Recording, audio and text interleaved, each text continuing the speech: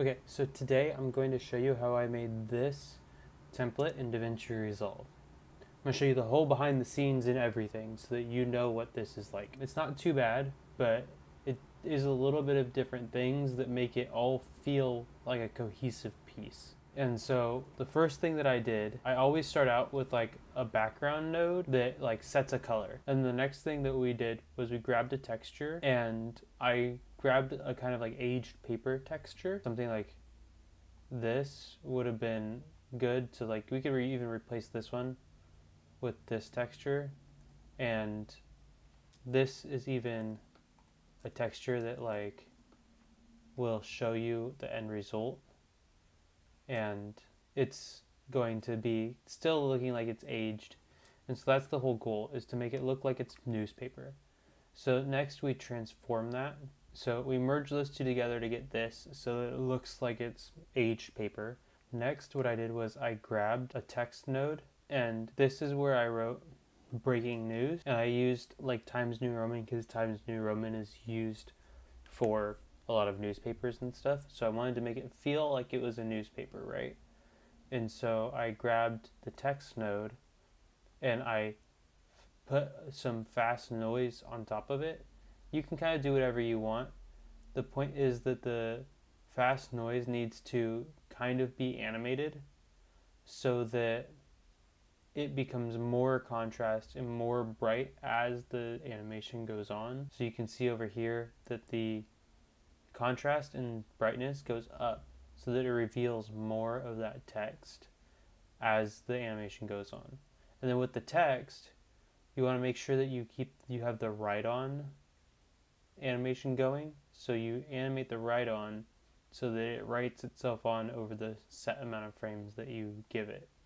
And that way, when you merge it together, it just looks like it's bleeding in. Do the same thing with like a background little like bar so that the bar animates in as well. So you'll see all of that come together in this merge here.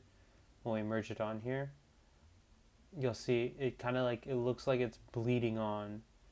So the way you do that is you create a polygon, which is just a rectangle or a line. You just create one line, create a mask with the background here, and you merge them together, and you get this thing that looks like it's bleeding on, as if it's been just inked into the paper. So that's the whole section of just this breaking news. As we go on down here, when we get to this merge, right, you see all of this text start popping up, and it's like, it looks like it's writing on and blurring out. And so the way I did that was I just took a bunch of text and went to a lorem ipsum website and just generated a bunch of fake text and just pulled it up different sizings. So I just did like force monospace over here as the animation, and you just let it change its spacing here, and that makes it look like it's moving around. And you just merge them all together and you give it a nice blur to make sure that the breaking news stays the main thing.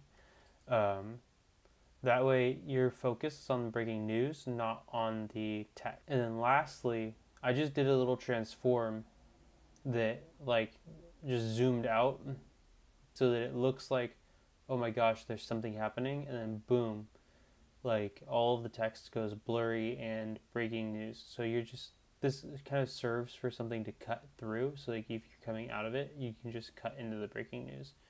And so the way this looks in the spline editor for this last transform here is you want it to get this little like S here, backwards S, so that the it kind of does this like pull out and push back in. So it pulls out a little bit too far and then pushes back in. You can see that here. Oh, there it goes. So like it's just like a little bit too far and then push back in to settle. That way it gives it just a little bit more life. That's pretty much how this was made, was just a bunch of background nodes and text nodes with some fast noise to make sure that it looks all like bleeding in and everything. I know this isn't the absolute best tutorial, but if you have any questions or want a little bit more in-depth look at how it was made, just let me know. This is the basic way of how I put it together.